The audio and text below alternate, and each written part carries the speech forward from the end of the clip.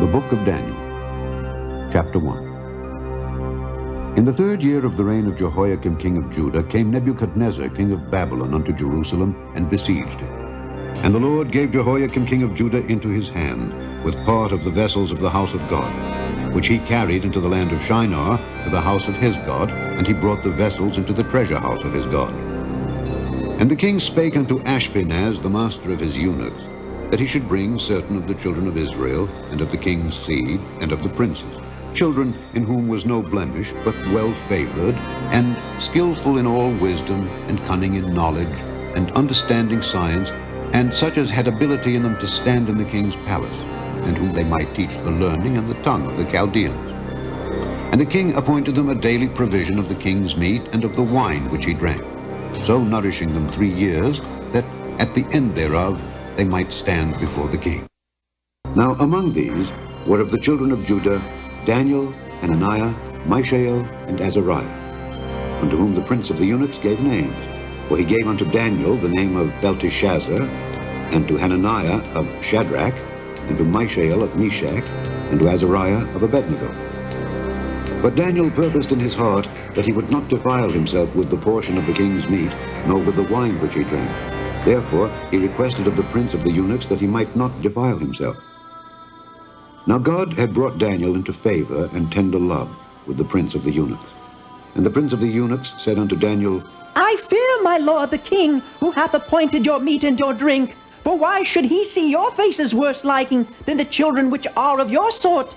Then shall ye make me endanger my head to the king. Then said Daniel to Melzar, whom the prince of the eunuchs had set over Daniel, Hananiah, Mishael, and Azariah, Prove thy servants, I beseech thee, 10 days, and let them give us pulse to eat, and water to drink.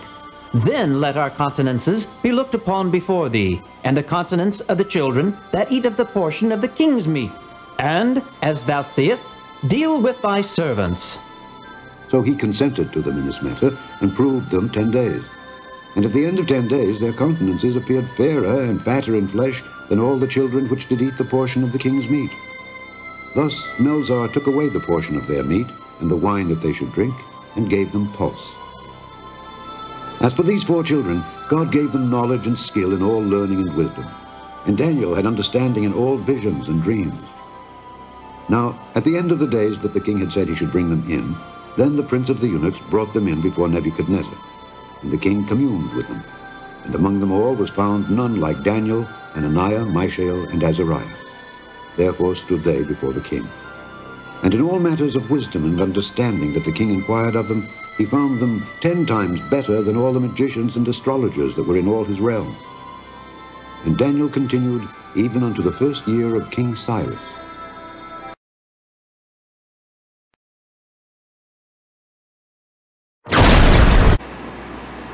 Praise the Lord.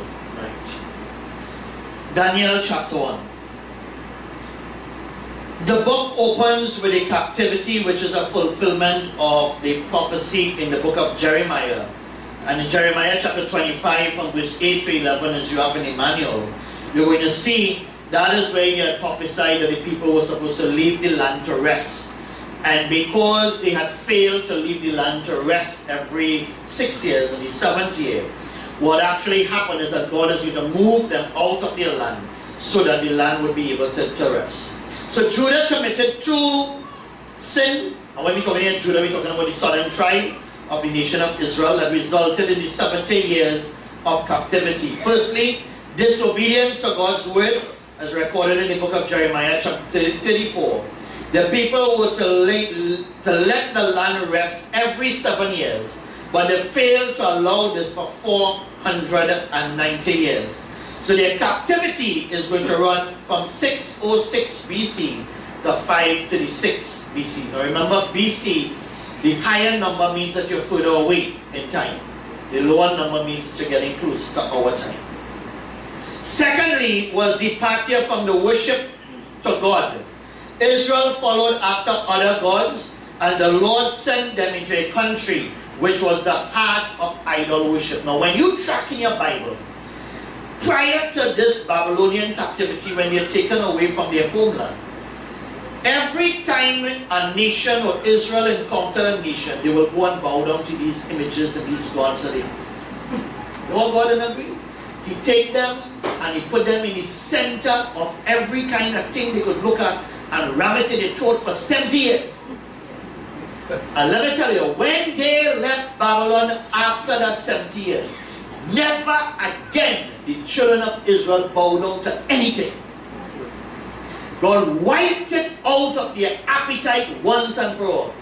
Anybody who claimed to speak in the name of God or claimed to be anything that is God, they will actually stone them, they sword them, stun them, they throw them in pit. Even when God come, they kill you too. That was the kind of passion they had because of what happened here. Alright? So sometimes when you hear, we don't want to hear, God could take you a place where when you learn your lesson, it takes 70 years to learn the lesson. And why don't they overlearn it? It is important to note that it was the Lord who gave Joachim, which was the last king in Israel, into Nebuchadnezzar's hand. God is sovereign, and He is the one that puts people in power. Despite their captivity, God was in control. So I always tell people this: God could use the hot, and God could use the cold. Problem is the lukewarm. We knew for a fact, and God knew for a fact, this was an idol worshiper, a cold-hearted, ruthless ruler. It was cold. God could use it. And God didn't use it. Is the lukewarm is the one God has guided. I tell people, if you're a Christian, be a Christian. If you're a sinner, be a sinner. Be a bad, good sinner. But you can't be in between. Alright? So God can still be able to utilize. And that's exactly what. And at the end of the day, when God uses man and touches life in chapter 4, you will see actually got saved. And he recognized that there is a God in heaven. Now, in verses 3 and 4, so we introduce here basically to not only did they come, so we find this Joachim is the king. Jeez, what does that mean? Praise the name of the Lord. Give me 1 second.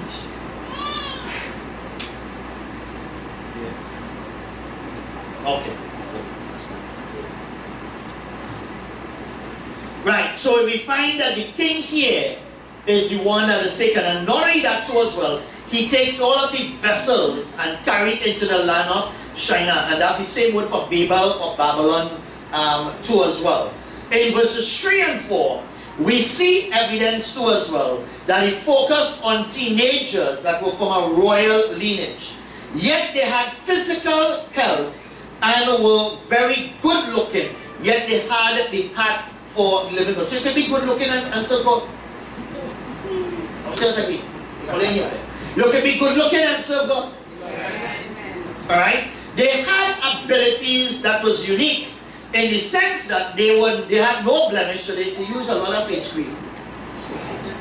Teenagers of outstanding ability, physically strong, that means therefore that they were fit. They were well favored in terms of they were pleasing in appearance, young, and they were very athletic at the same point in time too as well. Skillful in all wisdom, cunning in knowledge, and understand science. This morning we talk about that. They had mental keenness, quick thinkers. In other words, then, the children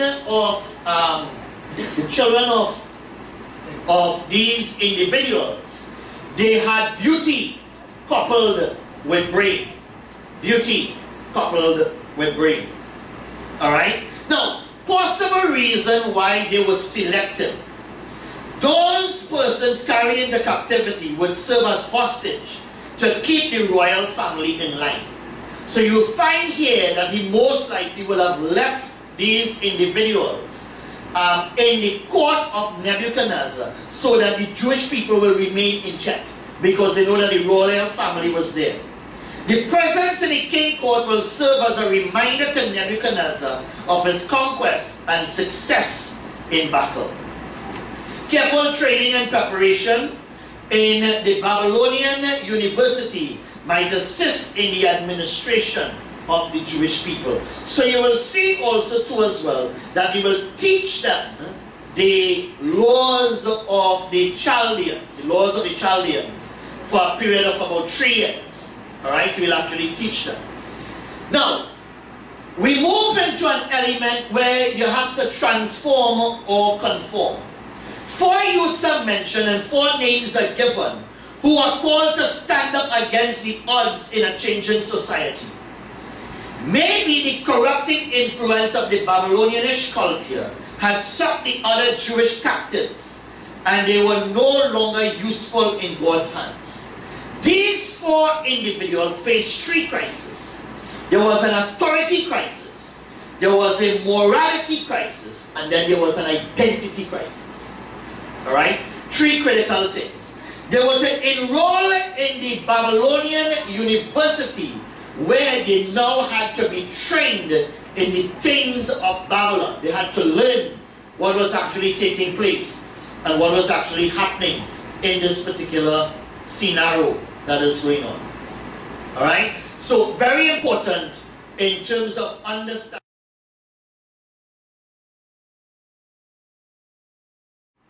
Now, apart from what is indicated in terms of the link that is made in the authority crisis, where they were placed in this 3-year role of engagement, is that there was brainwashing the youths. They were now exposed to the different theories of academics, philosophy, evolutionary positions, astrology, astronomy. All of these things were taught and directed to these individuals who were there. So they now had the opportunity where they were to examine the difference between the word and the world. Are you there with me? Between the word and the world. So very important in terms of what was taking place is exactly what even happened with a lot of our youths today too as well. Because what will actually take place is that we have individuals that are bombarded by the things of the world. Secondly, there was a morality crisis. A plan was set in place that they will now have a change in their taste.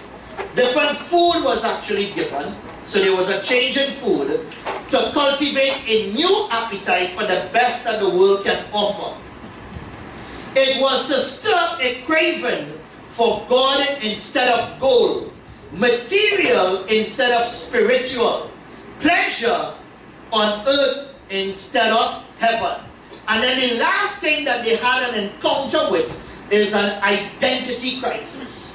Their names were connected to their devotion to God. Their name change is a good example of brainwashing. And let me tell you this, even today, there are different religious systems that are set up where when you join them, the first thing they do is change your name. There is name change, followed by food change, followed by dress code or clothing that is also changed too as well. So you even have that also taking place in terms of identifying what is actually happening and what is actually taking place. Alright? So very important. Their name was changed. So the 4 young men, their names were changed. Daniel, which name means God is my judge, was now changed to Belshazzar, which means Bel will protect. Hananias, which means God is gracious. He ended up getting one of my name, which is inspiration of the sun. Alright? Michelle, which means God is without equal, was now changed to Meshach, which means belonging to Ahu. And Azariah, which means the Lord is my helper, was now changed to Abednego, which is servant to Nebo. Are you there with me? We find that Daniel has a decision to make with regards to food. In Proverbs chapter 4 verse 23 it says, keep thy heart with all diligence, for out of it flows the issues of life. Daniel purposed in his heart to go the way of abstinence in the midst of cultural pressure, peer pressure, and fear pressure. Cultural pressure because it was Babylon's way versus the Lord's way. peer pressure, because at the beginning, you'll actually see that Daniel alone here stands up. And I'll tell you something, sometimes when you alone have to stand up, you will find that when you stand up alone, other people come and stand with you too as well. Alright? And then finally, fear pressure to disobey the king's orders was death. Daniel's decision in verse 8 resulted in others standing with him in verse 9. So we find that Daniel purposed in his heart not to defile himself with the king's meat. And then we will see later down here in verses 10 that we know our friend. So sometimes you might be on a job and you feel it's you alone that's standing up. And when you stand up, you realize that others that are also able to stand with you too as well. Daniel was wise, yet humble, as he made his request to the eunuch with a gracious attitude, thus opening the door for opportunity to request food that was not offered to idols. The issue was not the food, but rather identification, and favor is granted in humility. So when he made the request to the head of the eunuch, he did not do it with the wrong attitude. Yeah, sometimes you're on a job and they ask you to do something, and you can't go out and tell them, I don't do that. It's the approach. He approached in humility that resulted in favor. The eunuch was concerned about his own reputation and how Daniel's appearance would be if he failed to eat. Well, obviously. And Daniel put forward the proposal of being able to prove him for 10 days so that he does not endanger himself, but also does not endanger people that you are under authority to. You know, sometimes you want to do something in certain environments and so on, and you don't just consider yourself. You have to remember that you are under authority. And Daniel recognized that he's not only endangering, he can endanger himself, but he can endanger the people responsible for him. So he takes that into consideration. When he's told here about what he chooses to eat, it is seeds, vegetables, wheat, barley, peas, beans, lentil, and so on like that. Who we serve will be seen on our face. Examine the face of the people who serve God or the devil. God will honor them that honors him. Are you there with me? Alright? So here we find that he makes a request and he indicated what is taking place. From verse 17, God honored these youths' decision that resulted in the following. Number one, they received spiritual revelation. They had discernment to know truth from error. Their learning increased and they acquired facts and the ability to use those facts. They were 10 times, maybe because they possibly didn't eat the food for 10 days, they end up 10 times wiser. But they were 10 times more wiser than all of the other individuals, so all of the other wise men that existed that ruled the world. Now you have to remember here that Nebuchadnezzar is ruling the entire world. So these people in front of him, the advice that they are given, you can't come up with anything hatching from the back of your head, you pull from your pocket. You better know beyond a shadow of a doubt what you were. So in all manner of wisdom and understanding, and the king acquired from them, he found them to be 10 times better than the world. On the job, in your workplace, in the schools, we should be able to not only have the wisdom of the world, but we must also have the wisdom of God as well. And because we have the coupled knowledge of both of them, we should be wiser than anybody else on the outside. Anybody else. Alright? So that's the first thing. Secondly, because of that, we find that they got royal elevation. They were promoted and given official position in the imperial government as they stood before the king. Hey, teenagers could get into parliament. Well, you're quiet.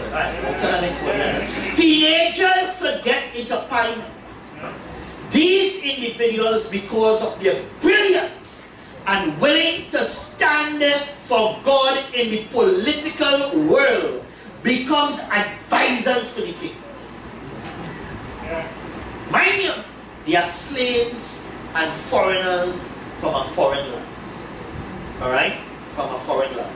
Note the use of their Jewish name. So you'll notice here in verse 19, when the king communes with them, the scripture does not use the Gentile name, but it reverts back to their Jewish name because they honor God. God honors them with their original Hebraic name, showing their Hebraic connections. Are you there with me? Right? If you stand for God, God will stand and defend you. And then there is personal continuity. One of the things that we have to do with leadership and the leadership crisis in our world is that we have a lot of people who make a lot of statements and promises and rise to power, but they cannot continue. They rise up and they fall down. Alright? We find also too as well, there is personal continuity. Once again, there is evidence in his heart. He didn't just attain, but he also maintained his character and standard and that was set before him.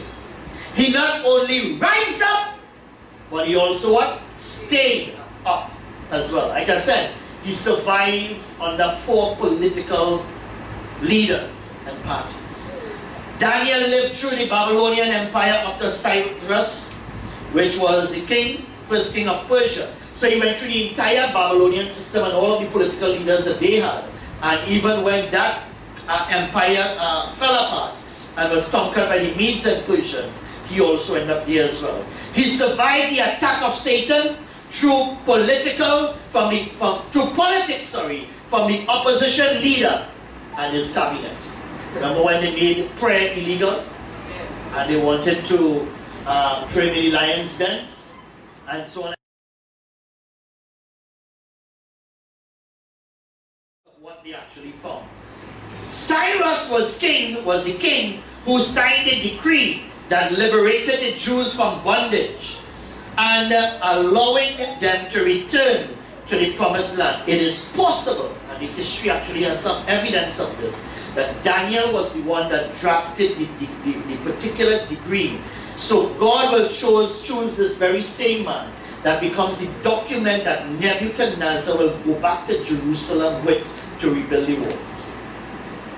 So he's a teenager when he leaves Jerusalem.